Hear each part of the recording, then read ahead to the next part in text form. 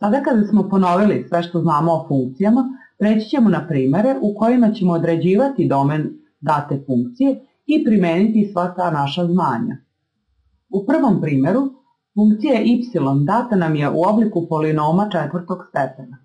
Kako je polinom definisan za sve realne vrednosti x-a, tako je i domen naše funkcije skup realnih brojeva, odnosno zapisujemo domen funkcije je skup realnih brojeva.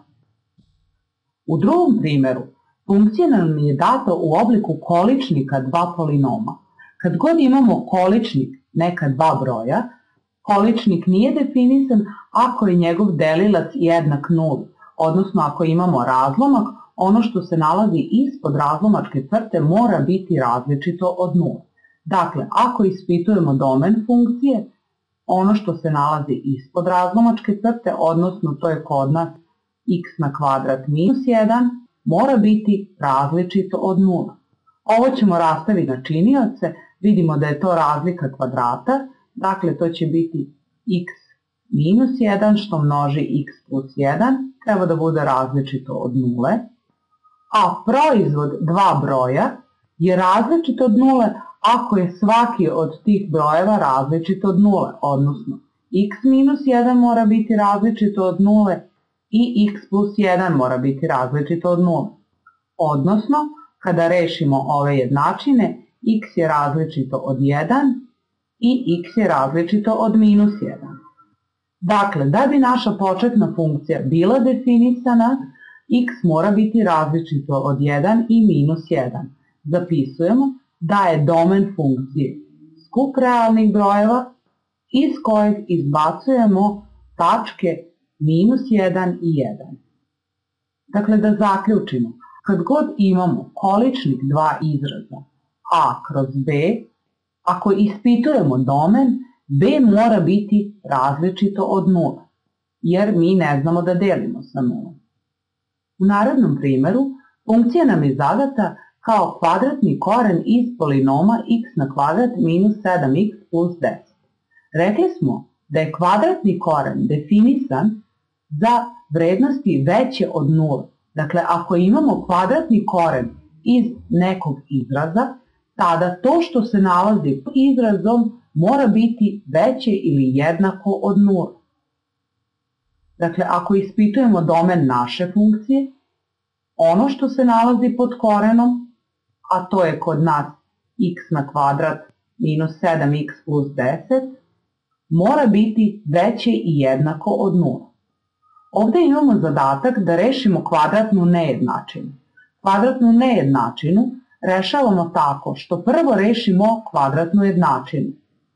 X na kvadrat minus 7x plus 10 jednako je nuli. Nule kvadratne jednačine nalazimo na već dobro poznat način. x1, 2 bit će jednako, razlomačka crta. Iznad razlomačke crte pišemo minus b, odnosno to je kod nas 7, plus minus, koren iz b na kvadrat, što je 49, minus 4ac, dakle minus 4 puta a je 1, a c je 10, dakle minus 40, kroz 2a, odnosno kroz 2. Dakle, x1, 2 bit će jednako 7 plus minus, pod korenom imamo 49 minus 40 je 9, koren iz 9 jednak je 3, kroz 2.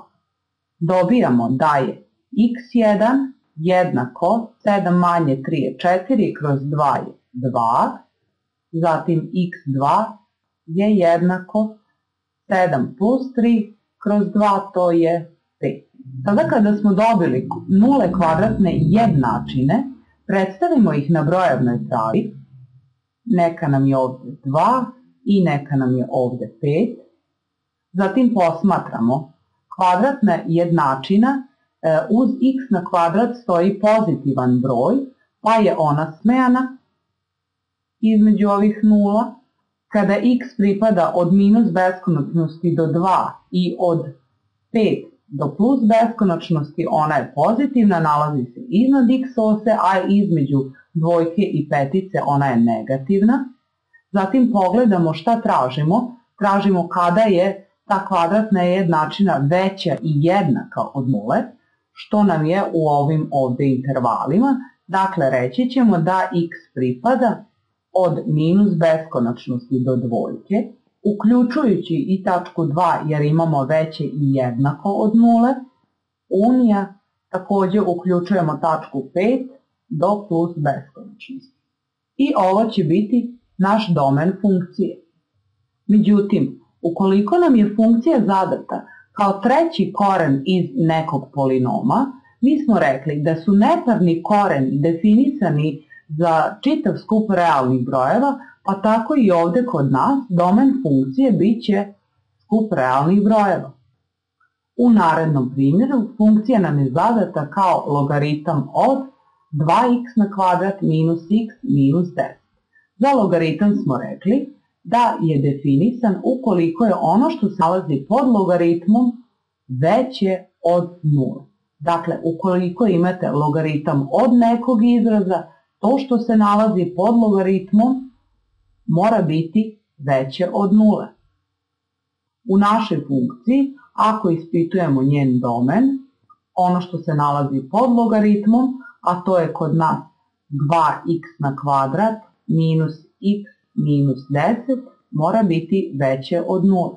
Rekli smo kvadratnu nejednačinu rešavamo tako što prvo rešimo kvadratnu jednačinu. x1, 2 bit će jednako, razlomačka crta, iznad razlomačke crte imamo minus b, odnosno to je kod nas 1, zatim plus minus, koren iz b na kvadrat, što je jednako 1, minus 4ac minus 4 puta 2, to je 8, i puta minus 10 je minus 80, odnosno ovdje imamo plus 80. Ispod razlomačke crte pišemo 2a, odnosno 2 puta 2, a to će biti 4. Dakle, imat ćemo 1 plus minus, pod korenom imamo 81, rezultat je 9 kroz 4. x1 bit će jednako 1 manje 9 kroz 4, odnosno to je minus 8 kroz 4, to je minus 2. x2 bit će jednako 1 plus 9 kroz 4, to je 10 kroz 4, odnosno kada skratimo razlomak 5 pi. Rješenja koja smo dobili predstavimo na brojevnoj travi.